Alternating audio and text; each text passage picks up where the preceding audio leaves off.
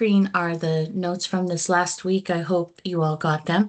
And it's been a little bit slower just because it's summertime. And if we do have a company that would like to demonstrate test results as we move forward, we invite you to do that. That would be awesome. But showing the output from GitHub, like I told you, I found some new graphics, but we have this here in the Insights piece of GitHub, and last week we completed 2 items, 10 in the to-do, 1 in draft, 17 in progress. So of the ones waiting for review, a couple have conflicts still.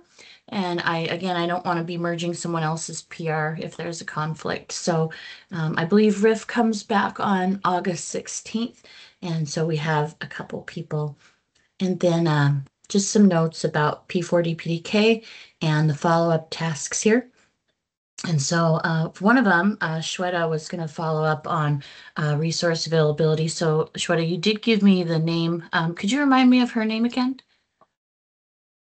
Yeah, her name is Sosutha. Sethuramapandian. Yeah. Right. So I added her to the GitHub repo, and she's going to be investigating furthering P4 DPK. Is that right, Shweta? Yes, that's correct. Yeah, okay. Will she be joining this call or? She will be joining this call. I don't know if she can join this week. Yeah, but I have forwarded her the invite, and she said she will start joining these calls as well. Okay. I guess, yeah, she'll just take a week or so to ramp up, and hopefully she can join from next week. Okay, great. And then as we move down, we just have the 2 long meeting notes where we go over everything we talked about and all the items in the queue. So that's from that week. And then this week, just going to pull a few things over to my screen. This is our community board or page. And I was hoping this week, I did see that the, where is it here? The Smart Switch Platform Test Plan document is almost ready to be merged. Now, this isn't necessarily in our repo, but we're monitoring it in the SONiC repo because this outlines some basic testing for the Smart Switch. And so down here at the very bottom, it looks like we're waiting for Prince George to come back. And I believe he was out Monday, Tuesday. So I sent him a ping here. And so we have changes approved, but if anyone wants to go look at the Smart Switch test plan document, it's 12701 in the SONiC repo. And then I did notice that, since you're here, Jimmy, maybe you want to talk about the PRs you've been submitting. For example, well, we could start with whichever one. Let's just go ahead to the pull request queue.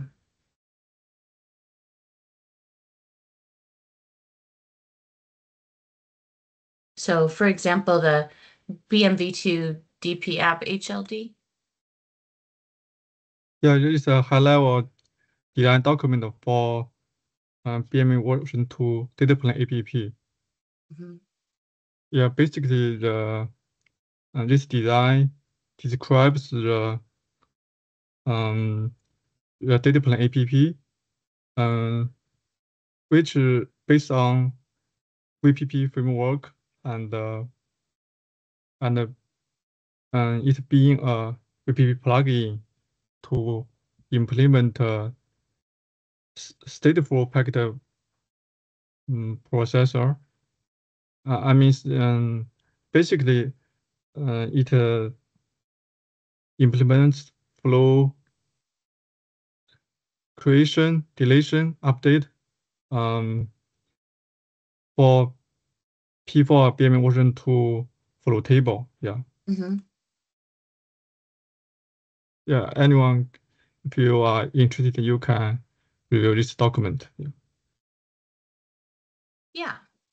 And so it looks like you're waiting on a couple of checks, or what's going on with this one? Let me look. Maybe right here. Some checks are fails. Okay, I will fix them. Yeah. Sure. And if you need any help, this is the place. This is the place to ask. So looks like spell check for sure. Okay. I'll fix this spell check failure. Yeah. Okay, all right. And it also looks like these were all just pieces of the same. For example, add data plane app target. Is this all pieces of 606? Yeah, based on this document, I have submitted these 3 PRs for detailed implementation. Yeah. Okay, all right. And so I think I looked at this one too, and yeah, I have fixed all checks the have conflict. passed. Yeah. Okay, great. Yeah, when these are ready to go, ping us and we can go ahead and do a merge, okay? Or do you want to wait for Riff or Prince? Yeah, Riff will come back next week. Okay. Okay, I All right. can let him check and if any commands. Okay. Sounds good. Thank you. And thanks for coming to the call.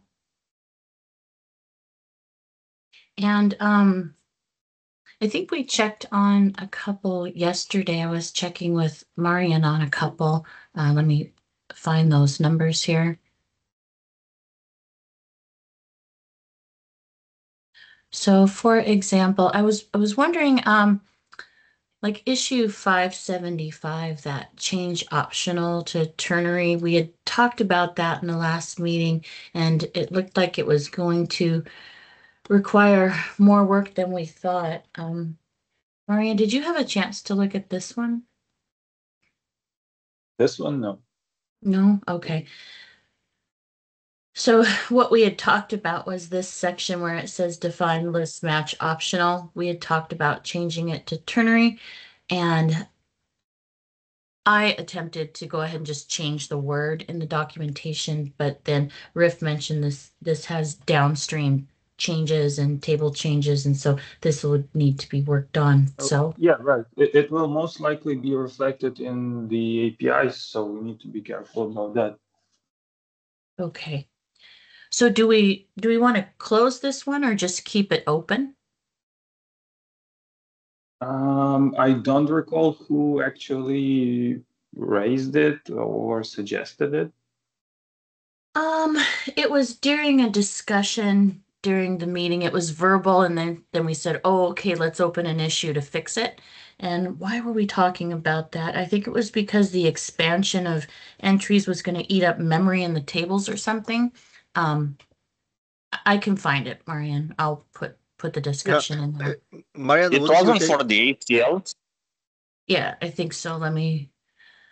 Yeah, Marian, what is your take on this? Do you believe we should take it to change the optional to ternary or not?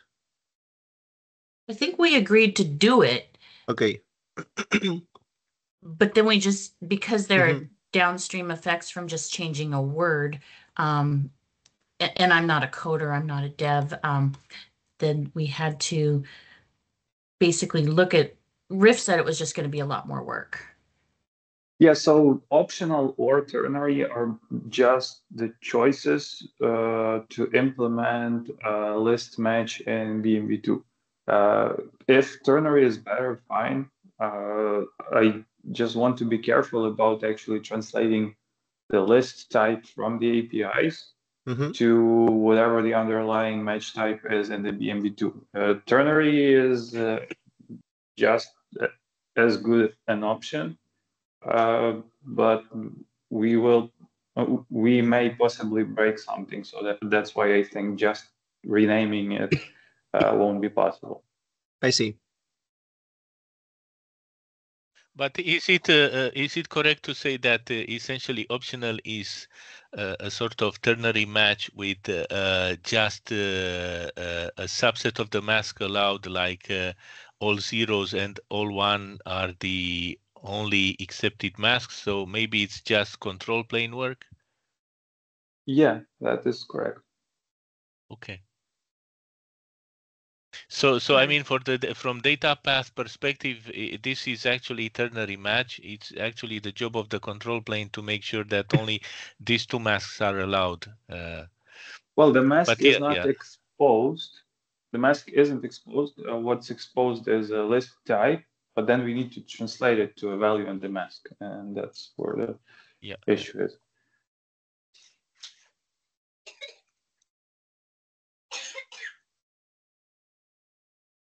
Okay, Sorry, so you guys don't have going any preference if it should be basically optional versus ternary. Just the only stuff is if it's optional, that we don't need to change anything. But ternary will be more specific. Is it the case? Sorry, I'm just looking through the old notes here, and we discussed the logic of making it. Kumar suggested it be kept as optional. Vincent said the tag and the tag masks are the only ternary, and the rest are just lists. The team concluded it would simplify the logic and agreed it was the best option. Okay. Well, I guess we can keep it open.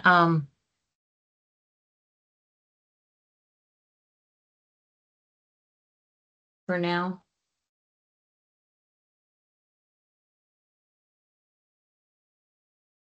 We also had, so this one's still a question for me anyway, in my mind.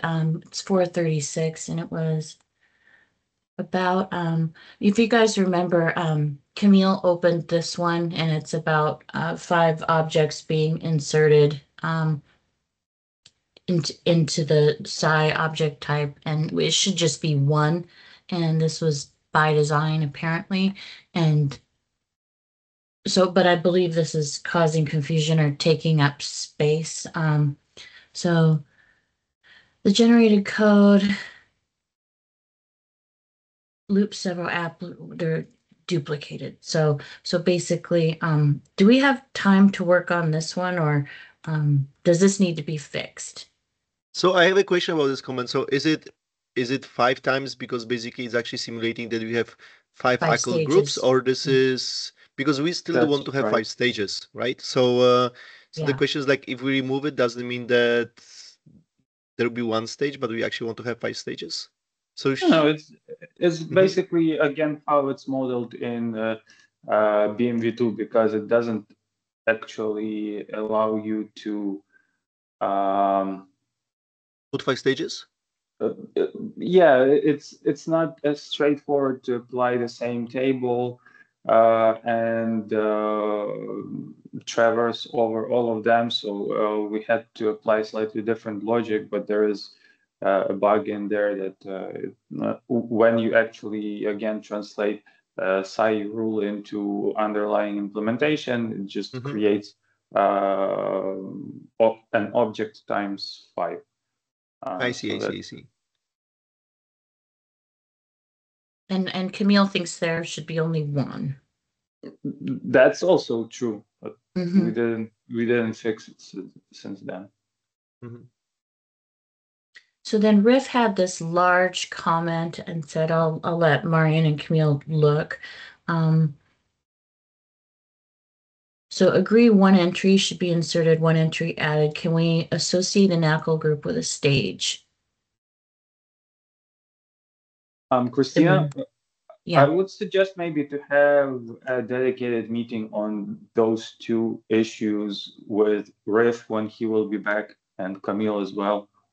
And let's all review it and at least put a suggestion for a fix in there, and then as soon as we have time for that, we will fix it. For now, I don't know if we even agree on what the fix should be. Okay, that sounds good. Thanks, Marian. It's just been sitting there for so long, I thought I'd check back on it. And how about, and while we're talking, if anyone has Q&A or a PR you want to look at, please let me know. So how about this one, renaming PPS to bandwidth to reflect the bandwidth limitation? I think we're waiting on this one. Oh, I think this pull request can be updated. It just has conflicts because it's old. Yeah. I didn't look into it because, as far as I know, this attribute was not needed yet. So it's unused for now. And hence it has a lower priority. But the underlying fix to actually make it mergeable is already in Dash. So just need to resolve the conflict. Yeah. So Marian, so in Dash it is using bandwidth, right, as a limit? Yeah. Not VPS. Yeah. It's just the wrong name that we put initially. Yeah. I think we should rename it, yeah, for the consistency. Okay. And basically the reason I'm not doing that, if I will rename it in Dash, I will need to also update side headers, and we try to keep it to a minimum for now, just to have like the first more or less stable version of side headers. Then we can do another round of updates. But at some point we will rename it, right? Yeah. That's why it's pending. Yeah. So keep it pending for now. Yeah.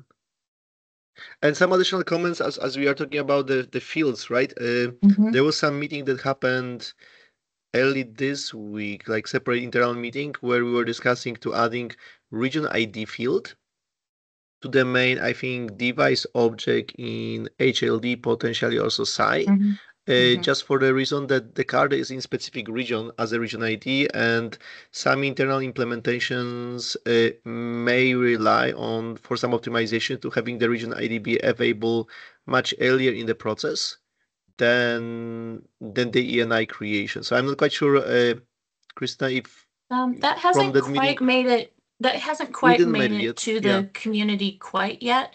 I think we need to close on it, and then Riff would create the SI APIs.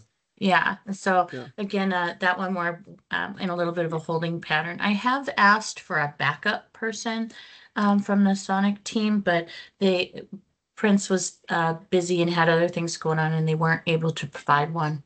Yeah, so this will most likely make us the discussion for the entire community, right? To potentially add the region ID on the high device object level, in addition to the scope of the ENI, to kind of allow for some internal optimization when the device is being initially set up, because the region doesn't change actually, and it can be later used for some optimizations potentially. But we can, I mean, once this basically gets sorted out with Riff, then we will basically propose it with the community. Yeah. Great. And then this is the last one I had on my list. This one's in the Open Compute Project SCI. And so NVIDIA opened this one. I'm wondering if Rupesh is on the call, but it looks like it should be this and not that. And so was this person, I wonder, from NVIDIA, like Sasha or Marian, looking for someone to help? Or yeah, so this is an API that was submitted by Riff. So we're looking for either Junhua or Riff to push an update, because okay, well, since we have Junhua on the phone, maybe we could ask him. Jimmy?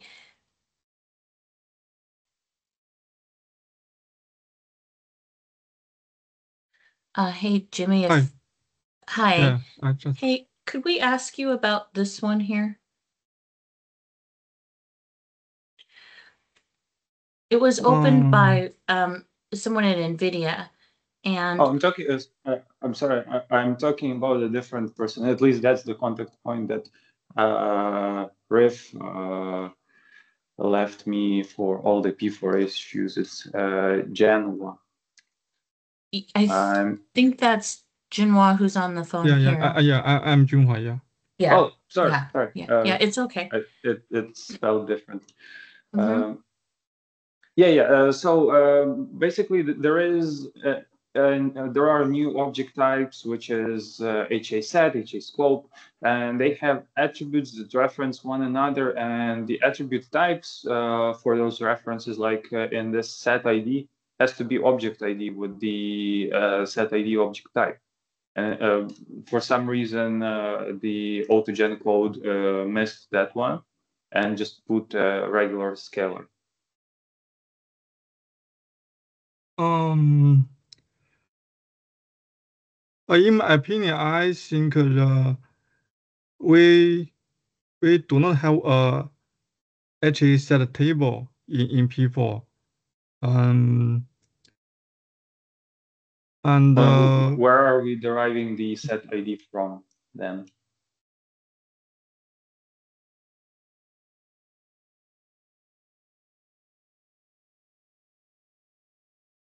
Okay, maybe I need to check the P4 table, P4 HA table, and need to confirm it with Riff. Yeah, I'm not very sure. Okay, let me take a look at all of the types. We have put the HA already there. So we have HA set. There is the object type. I'll send the link here in the chat. It is part of Sci API. Here is your object type. So we should refer to that one.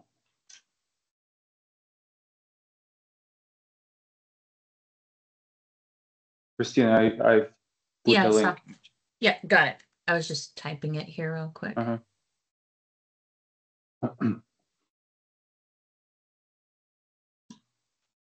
This is what the HA set ID attribute is referring to. Yep. And you want Riff to look at this and Jimmy? Oh yeah. Looks the HA set ID. I checked the affair HA.P4. Yeah, it has a annotation for it should be a set object type. So yeah, maybe we need to update it. Yeah, it seems like a bug for some reason. This annotation wasn't picked up. I don't know why. Yeah. Okay. I will check it and fix it. Yeah. Thank you, Jimmy. I'll add you. Oh, I can't because this isn't my repo. Yeah, Jimmy, this isn't my repo, so I'll put it in the chat window for you. Can you clone the issue into Dash repo? Is there such a thing? Me? Just kidding. If someone could show me how, I could try. Oh, I'm just asking. I don't know if it's impossible. I don't know. Yeah, it's an issue. So yeah, I will check it and by a PR to fix it. Yeah. Okay, thanks. Hey, Chris, do you know if that's possible to clone an issue into the Dash repo from somewhere else? To clone the issue? Mm-hmm. Just out of curiosity. I've not heard of that. Okay. Doesn't mean it doesn't exist. Yeah, right. Yeah, I think it needs to be reopened separately in different repo. Yeah, he's gonna open the PR to fix it. Thank you, Jimmy. Appreciate that. So that's all I had for today. Do you guys have anything that you would like to cover? And again, these four here are waiting for review, so we need people to come back to work and things like that.